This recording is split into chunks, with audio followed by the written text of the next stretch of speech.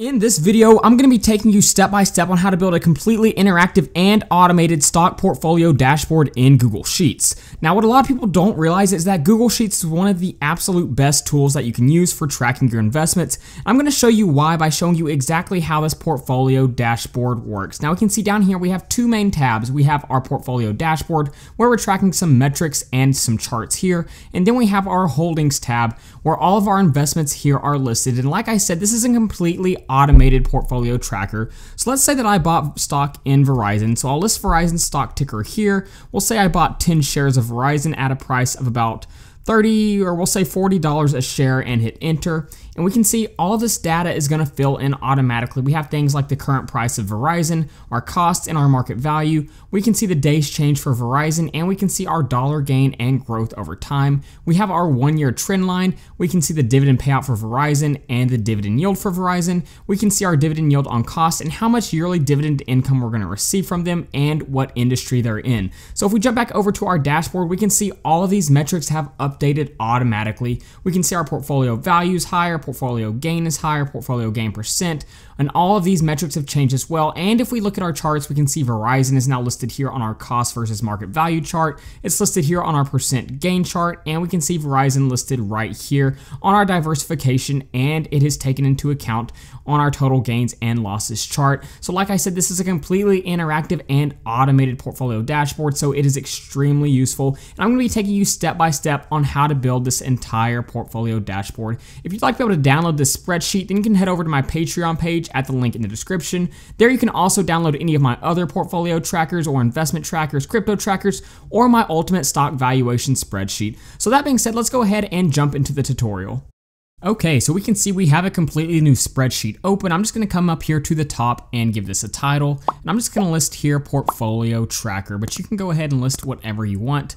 And the very first thing that I'm going to do is I'm going to go ahead and list out a few items that we're going to want here. The first one is our symbol. We're going to want to know the shares that we bought, and we want to know our purchase price.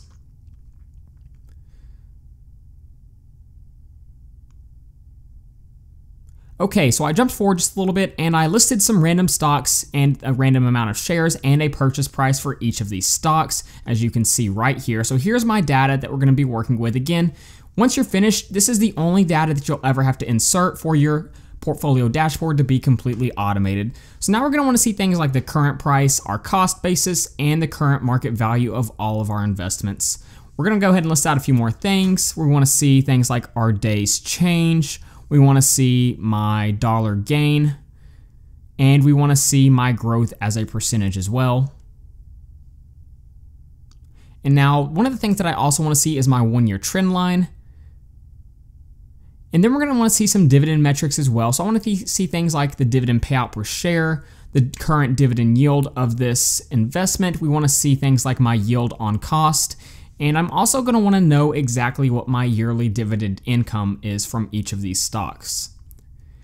And then the very last thing that I want is I want to know what industry that these stocks are in. And so those are all the metrics that we are going to be tracking for our investment. So let's come back over here. And to find our price, we are going to be using the Google Finance function, which you can see right here. And this is a powerful function. It's going to allow you to pull in a lot of stock data. But you can see essentially I'm just going to click on whatever is in cell. Let's see, I think that's cell A4, which is Apple, and then I drag this down, and now it's currently listing the current price for each of these stocks. So you can see just how powerful this Google Finance tool is. Let's come over here and give this some outer borders just so we have things separated. And now for our cost, all we're going to do is we're going to take our shares and multiply it by our purchase price. And that's going to allow us to see our cost basis for each of these positions. Now for our market value, what we're going to do is we're going to take the number of shares and multiply it by the current price of each of these stocks. And so now that we have both of this data in, we're going to be able to see things like our dollar gained and our growth. But first we want to see our days change. And again, we're going to use the Google Finance function for this. We'll select Apple, add a comma, and in quotations, we're just going to type out change. And here we're going to hit enter. So that was change percent, and then once you have that in, you divide it by 100, and you can see you're going to be able to see your days change as a percentage. And now we're going to move on and look at our dollar gain. And all we're going to do for dollar gain is something fairly simple. We'll just take our market value and subtract by our cost basis, and now we can see our dollar gain on each of these investments. But now we want to see what our growth is. So what we're going to do is we're going to take our market value and subtract our cost out of it, and then we're going to divide it back by our cost. So once we do this, you can see we have a pretty large decimal number, so we're going to highlight all of this, and we're going to come up here and change this to a percentage, and now we can see our growth of each of these investments. And now I want to see something that's a pretty cool function, and it's the 1-year trend line function. So what we're going to do is we're going to type out sparkline, and then within that we're going to type out Google Finance. And essentially we're going to make a sparkline of their 1-year price. So I'm going to select Apple right here, and I'm going to list out price. And with a comma, we're going to list today, open parentheses, minus 364. So that's saying we want the price from 364 days ago, comma, all the way to today, open parentheses, and we'll close this off. And now you can see we have a 1-year trend line with each of these stocks. And the cool thing is if we wanted to make this larger, we could do it just like that by merging these cells. We're just going to keep it one cell for now, and I'll drag this down. And once it loads, we can see we have our 1-year trend line for each of these stocks. If you're interested in any of the Google Finance functions, I have a video on that on my channel. But the next thing we want is our dividend data. In order to pull this in, we are actually going to web scrape in Google Sheets. I have many videos on how to do this, so if you're interested, I'll leave a link in the description. But essentially, we're going to pull this data from finviz.com. And I'll leave any of the more complicated formulas in the description down below if you struggle with any of them. But if we come down here, you can see, if we come down right here, we can see it's listing the amount paid in dividends for Apple, and that's what we want to web scrape into our spreadsheet. So because I've already gone over how to do this on my channel, I'm just going to copy and paste this formula in right here. Again, I'll put this in the description so you can just copy and paste it into your spreadsheet, and here's the formula right here. But you can see with this formula, we can automatically pull in the amount paid out in dividends for each of these companies. And if we check, we can see it's correct right there. So let's go ahead and come right here, and we'll drag this down for the rest of these companies, and we can see the dividend amount will automatically be pulled in. So now that we have the dividend amount for each of these companies, we can pull in things like the current yield, our yield on cost, and our dividend income for the entire year. So what we're going to do is we're just going to list out this formula here for our current yield, which you can see, we'll drag that down. Now we want our yield on cost, so we're going to do that same formula but based off of our cost. So we'll take our original purchase price for our yield on cost, and let's go ahead and change each of these to a percentage. And now what we want to do is we want to see how much dividend income we'll make over the course of a year. So we take the amount paid out for each share and multiply it by our number of shares and hit enter. And now we can see how much each of these companies will pay out per year in dividend income. And the last thing we want is our industry, and we're actually going to have to web scrape this in once again. So I'm going to go over to Fidelity Research. We'll search for Apple right here, and I'll click go. And if we scroll down here, we should be able to see the industry listed. Let's see if I can find it. Okay, so right here we have the sector, information technology, and this is what we want to web scrape into our spreadsheet. And again, I'm just going to copy and paste this formula in, as it's a pretty complicated formula, but I do go over how to do this on my channel. I'll leave the link to those videos in the description. I'll also post the formula to each of these in the description as well. But you can see, once I plug this in, we have the industry listed for each of these companies. So you can see just how powerful Google Sheets is when it comes to pulling in financial data for your investments, because now we have all the data that we need to build out our dashboard. I'm just going to do some quick formatting here. And if we scroll back over here, let's go ahead and fix that. I'll pull this out just a little bit. And if we come here, we'll highlight this top cell. We'll go ahead and add a little color. I'll give it a gray color. We'll add some borders as well, just to kind of separate things out. And we can bold that text if we click right here. Now, if we highlight this whole thing, I'm going to come up here and add some borders once again. And if we highlight all of this right here, what we're going to do is we're going to add some conditional formatting to our days change, our dollar gain, and our growth. So we'll come here, click on conditional formatting, and we want to say that anything that is greater than 0 will show up green. And then we'll add another rule, and we want to say anything less than 0 will show up red. And I'll click done. And so now we can easily see how each of our investments has performed over long periods of time and over the past day. So we can see at the time I'm making this video, it's a pretty red day for the market, as most of the stocks are down. So let's go ahead and just add some color here. We'll add some yellow. We'll add yellow to our 1-year trend line as well. And then we will make our dividend data color just a little bit different, just so it stands out a little bit more. And then we're going to color in our industry data as well. And so now we essentially have all the data that we need to fill out our dashboard. So you can see I'm just going to come down here and we're just going to title it whatever you want, but I'm going to list portfolio holdings right here. Let's go ahead and add another tab and we're ready to start building out our dashboard. So I'm just going to title this dashboard right here. And let's go ahead and jump over here. And the first thing that we want to do is we're just going to do some quick formatting right here. So let's go ahead and zoom out just a little bit. And if we come here to the top, we are going to highlight these cells and we'll merge this and give it outer borders. And we're just going to give our dashboard a title right here. So go ahead and title this whatever you want. Again, if I'm moving too fast, feel free to either slow down the video or rewind and leave any questions in the comments below. But I'm just going to center this text here. We'll increase the font size, maybe increase it just a little bit more. And okay, so now we're going to come over here and we are going to create a section to have some of the metrics that we saw at the beginning listed out, like our portfolio value, our total dividend income, and our total holdings, and just a few other metrics like that. So you can see all I'm doing is I'm merging these cells and giving it outer borders as well here. So it can be a little repetitive, but I'll show you a quicker way to do this in just a moment. But you can see essentially, like I said, we're just merging these cells right here and giving it outer borders.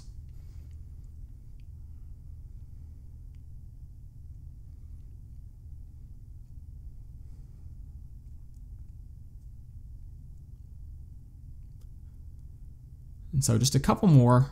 But one of the things you can do to speed this up is we can just copy and paste this here, as you can see. So I'm on Mac, so I push Control-C to copy and then Control-V to paste these. And so that's just a little quick shortcut to make that quicker. But let's go ahead and list out each of the things that we want to see right here. The first thing that we want to see is obviously we need a place to see our portfolio value. And so the first formula we're going to use is our sum formula. So we're going to do equals sum, and then we're just going to highlight all of our market value section right here. And I'll drag it down some, so that way if you add more investments, you'll be able to automatically pull that in. But there we can see all of our portfolio value. And the next thing we want to see is our portfolio gain. And to see that, all we're going to do is we're going to select our total dollar gain right here. And again, I'll drag it down, so if we add more investments, it'll automatically be pulled in. So now we can see that as well.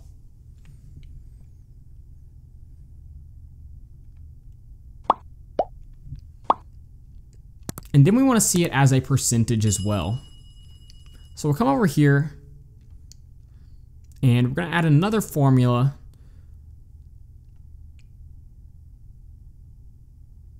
We're going to use the sum formula to start out. We're going to select our dollar gain here. And then we'll close this off. And we will simply divide it by our cost basis. And okay, let's see, it looks like there's a problem. And okay, we forgot to close this off here, so I'll do that.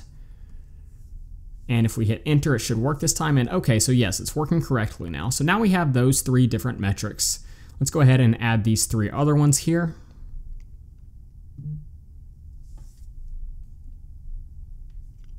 And here I want to see my yearly dividend income. As a value dividend investor, I think this is something very important to see in any dashboard, but all we need to do is select our dividend income right here. And you can see the formula listed up top once again. And now I can see my yearly dividend income. The next thing I want to see is my portfolio's dividend yield. I think that's something else that is extremely important for everyone to know and to be able to see.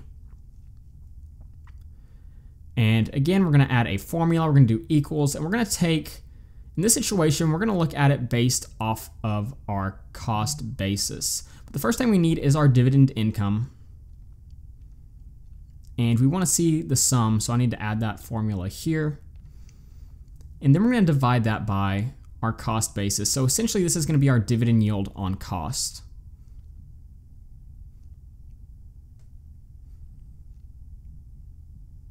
And now we can see our dividend yield. Let's make this a percentage. And the last thing that I want to be able to see is the total amount of holdings in my portfolio so I can see exactly how many stocks are in my dashboard.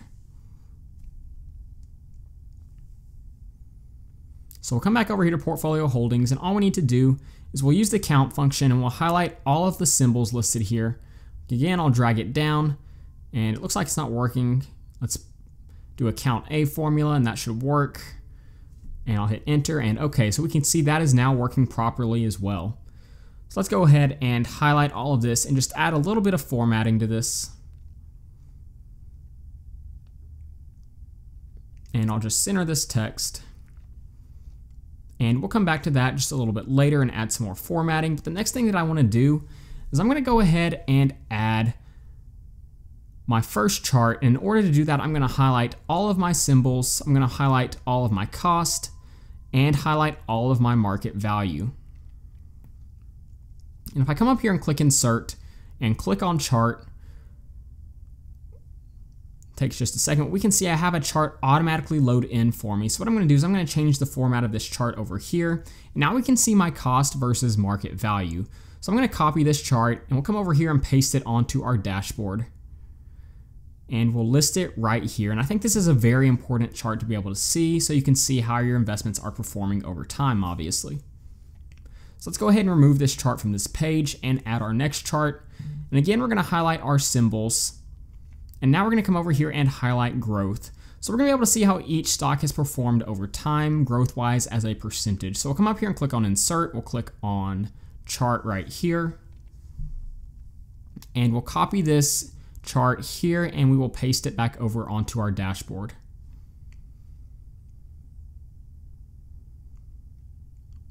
And we'll try to line it up properly, but we'll do some more formatting later on. And the next thing that I'm going to want to see is, again, we're going to highlight all of our symbols. And then we're going to highlight the market value of each of these stocks. And we're going to come up here to insert and click on chart. And this time I want to see it as a way of looking of diversification. So we're going to click on our pie chart over here.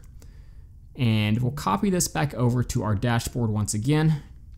And I'll paste it. Now we can see how much capital and what percent of our total capital is in each of these stocks.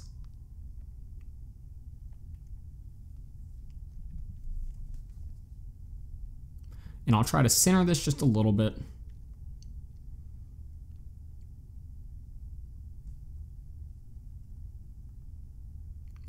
And we'll do just a little bit of formatting right here.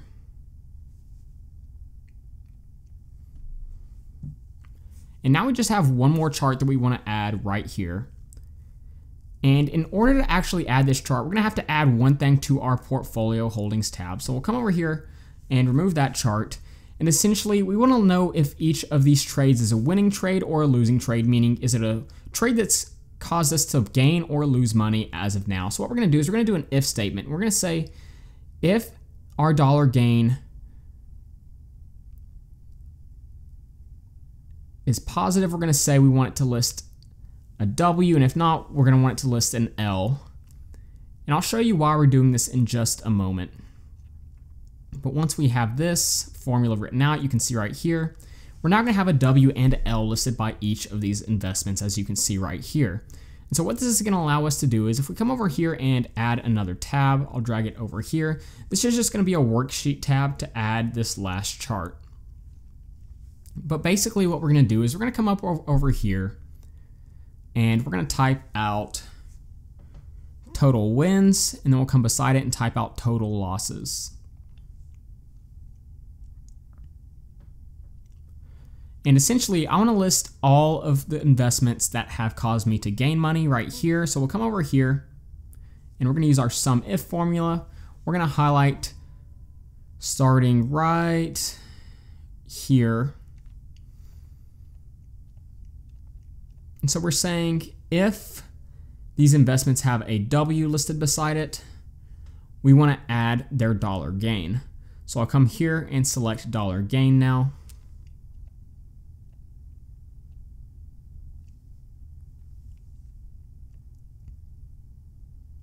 And so now we can see every single investment that has gained money for me right here with our sum if formula. We're going to do the same thing over here with our total loss amount.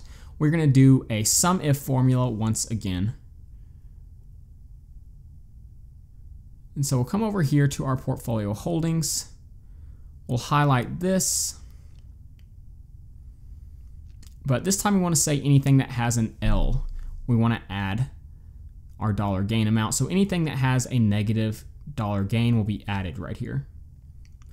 So now we have our total win amount and our total loss amount listed out right here. And with this data, we're going to be able to make our last chart. So I'm going to highlight this right here. We'll click on insert.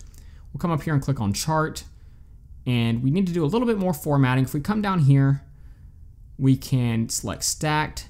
And so this is the format we want for our chart. So now we can see the total amount of gains and the total amount of losses with this chart. So let's go ahead and copy this chart and we'll bring it back over to our dashboard tab. And so now we have essentially everything that we need on our dashboard tab. We have each of our charts and we have our 6 different metrics that we're going to be tracking from our portfolio holdings. So I'll just do a little bit of formatting right here. We can see, feel free to format this however you want, to color it in however you want, but essentially I'm getting ready to just show you how to do a couple of different things, and I'm going to jump forward and show you the finished product. But this is how you color in a chart right here. You just select it, add the color right here, and essentially just color this in however you see best fit, but I'm going to go ahead and jump forward and show you the finished product. Okay, so I have jumped forward and updated everything. You can see I've colored things in and done some reformatting. Let's go ahead and jump over to our holdings tab and make sure everything is working properly. I'm going to take out this investment right here and we'll add Verizon in to make sure it's working. So I'll plug in their stock ticker. We'll say we bought 15 shares at a share price of $50 a share and hit enter.